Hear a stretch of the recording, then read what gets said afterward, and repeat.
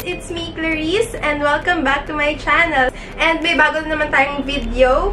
But before that, gusto ko muna mag-thank you sa lahat ng nag-subscribe sa channel ko and also sa lahat ng nanood, nag-share, nag-comment, and nag-thumbs up sa first video ko. So, as you can see, meron na akong base makeup.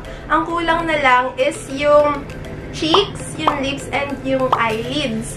Hindi pa ako nagsiset ng face. Hindi ko pa sinaset yung BB cream ko sa face kasi gusto ko i-testing yung bagong product ng Bilena.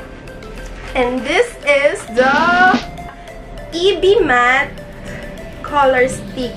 Hindi ko pa sinaset yung face ko kasi gusto ko i-try itong color stick. Kung mag-work siya kahit hindi nakaset yung BB cream mo or yung foundation mo. And also, iti-testing ko din naman ng nakaset na with powder. So, saan ko nga ba ito nabili? Nabili ko itong akin sa Lazada. Pero meron din silang store sa Shopee. Pero itong product na to is hindi pa nila nire-release sa kanilang physical store. Nung umorder ako sa Lazada, meron silang free shipping. Pero may amount na dapat kang mabili. Gets? Hindi ko alam yung term eh. Basta ganon.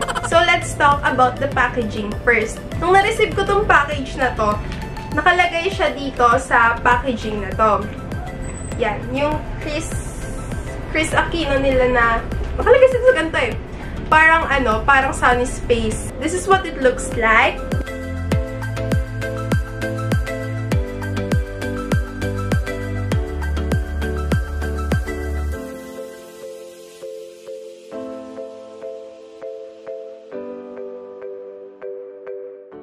By the way, meron pala tong tatlong shades, pero isa lang yung binili ko kasi I don't think na magagamit ko yung dalawa.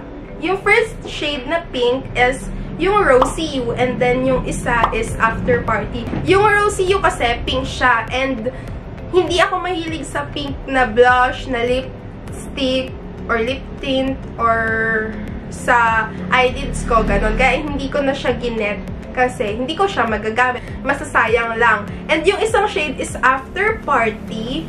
Ito naman, nakita ko na kasi yung swatch nito, yung personal na swatch. Siyang may pagka-violet, hindi siya sobrang red. And ito na lang kinuha ko, yung doll face. It says here na a multi-purpose lip and cheek to eyes creamy matte color stick. Alam naman natin ngayon na sobrang uso na yung multi-purpose na sticks na pwede sa eyelids, sa cheeks, and sa lips. So, sobrang convenient na kasi isa na lang yung product na dadalhin mo sa bag mo, sa makeup kit mo. It also contains 9 grams. Yung packaging is kamukha ng kanilang concealer stick. Yan, ganito kadami. Ito, nasa ganda to. And ito yung color niya kapag iswatch ko siya dito sa wrist ko. Ayan. Try ko siya i-blend dito sa side na ito. I-try ko siya i-blend. Ito yung blended na. Ito yung hindi pa na-blend. So, ito-try ko na siya sa cheeks ko nang hindi pa nakaset. Ay! Ayan. Try muna natin ang dalawa. Baka sumobra. Wala, ang dali niyang i-blend.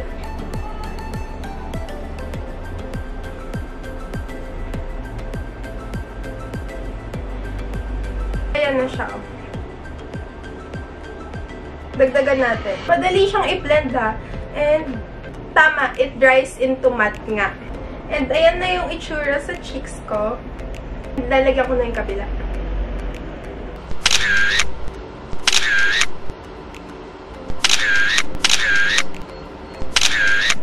Tama na. And, pinatagal ko na siya sa cheeks ko ha.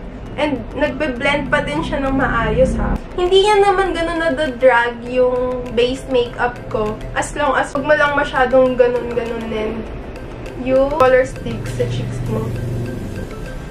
Ala, ang ganda, oh. Lalagyan ko lang ng konti yun dito sa nose part. Gamitin natin to, sayang.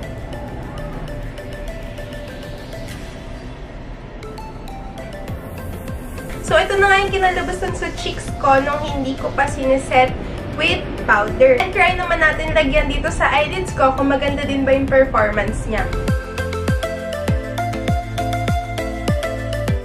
So, So, ito na nga yung kinalabasan sa aking eyelids. Lakas maka-Korean lang yung monochromatic look lang na isa lang yung colors ng eyelids, ng cheeks, and ng lip. So, isa-set ko na yung face ko with the powder. And tatry ko ulit patungan ng color stick yung cheeks ko and yung eyelids ko. Titingnan natin kung mag-work pa din siya.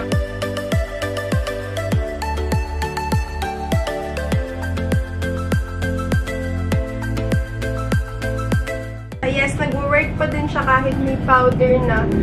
Basta i-blend mo lang siya ng dab-dab lang para hindi magalaw yung powder and yung foundation mo. And now, sa lips ko naman siya itatry. And ayan, ito siya sa lips. So, yung feeling niya sa lips is matte and parang hindi mo ma-move yung product. Medyo drying lang siya sa lips. Siguro mag-work din siya kung merong moisturizer yung lips nyo or kung merong lip gloss. So, yun guys. Ito na yung final look ko. And ang oras natin ay 5:55 and i-update ko kayo later kung long-lasting ba to, kung magtatagal pa siya sa lips, sa cheeks, and sa lids ko. So, I will see you later! Hey guys! Quick update lang. Ang time natin is 8:17 and it's been more than 2 hours na since in-apply ko yung color stick and ito na itsura niya. Yung sa eyelids ko, as you can see, meron pa. Maganda pa yung color niya. And yung sa cheeks ko, ganito siya. Hindi siya kita sa camera pero kita siya sa personal. And yun sa lips, wala na siya. Expected ko na yun kasi hindi naman siya tint, hindi naman siya nag-i-stain. Unang kain ko pa lang siya kainom na wala na siya. So, overall, okay pa naman. So, balikan ko na lang kayo later for my final thoughts. Hey guys, I'm back again to give my final thoughts about the Bilena color stick and ang time is 11:05. So 3 hours na nakalipas mula nung last update ko. So overall, mga nasa 5 hours yung wear test ko. And nandito ako to give my thoughts about the accessibility, the price, the shade range, and the performance of the product. So, magsisimula ako sa accessibility. Nabili ko yung akin sa Lazada and available lang siya sa mga online stores na Bilena, sa Shopee, sa Lazada, ganun. So, magdadagdag ka pa ng shipping fee. And ako, ang ginawa ko is, naghanap ako ng friends ko na interested sa product kung gusto nila and ayun, na-avail ko yung free shipping. So, sana mag-release na yung Bilena sa kanilang physical store kasi maganda naman yung product. Okay naman siya. Para na rin to ma-aware yung ibang tao na may nag-exist na ganitong product kasi hindi siya ganun kasikat eh. And next is the price. So, ang price is 195 pesos. So, sobrang okay niya na for a multi-purpose stick. And kasi yung ibang multi-purpose nagpa-price ng 500 to 1,000. And ito, okay na yung price niya na 195 kasi you can apply it sa cheeks, sa lids, and sa lips na din. So, next is the shade range. Meron silang 3 shades. Ito yung After Party, Rosy You, and yung Doll Face na meron ako. And parang nag-range yung shades nila sa pink, sa red, and sa medyo orange. Sana mag-release pa yung Bilena ng madaming shades. Katulad ng Rosy You, sana mag-release sila lang mas darker doon, mas dark pink doon, or After Party na mas dark red naman. Para mas mag-complement sa ibang skin tone ng ibang tao. And last is the performance. Yung performance ng product sobrang okay sa akin kasi yung lids ko, yung cheeks ko meron pa.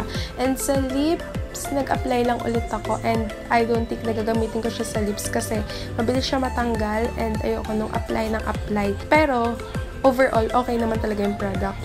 Itong stain na to, pinwears ako na yan tanggalin. Sinabon ko na yon and hindi pa din siya ganun natanggal. Nag-leave pa din siya ng stain.